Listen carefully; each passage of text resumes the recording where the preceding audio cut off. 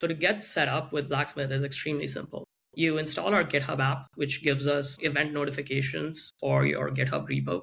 As in when new jobs are queued up, we get a webhook from GitHub. And it also gives us permissions to run your CI jobs. So all you have to do is install our GitHub app. And for the jobs that you want to run on Blacksmith, you just change the compute label on that job to point to Blacksmith instead of GitHub's default runners. And that's pretty much it.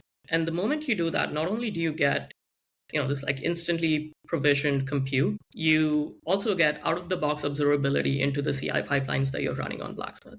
So it will help you track over time which pipelines have regressed, what is the P50 over some window of time, what are like the cache hit ratios on your Docker builds over some window of time. So let's say someone makes a change to one of their Docker files that affects their Docker build times. You'll be able to track that much more easily with Blacksmith. And in terms of the user's experience before and after being on a system like Blacksmith, the main difference is that your hotfixes don't have to wait for compute to be available for the jobs to even begin. This is a problem that not many developers notice at smaller organizations, but as you get to like a larger company that needs these like high bursts of compute, this increasingly becomes a problem.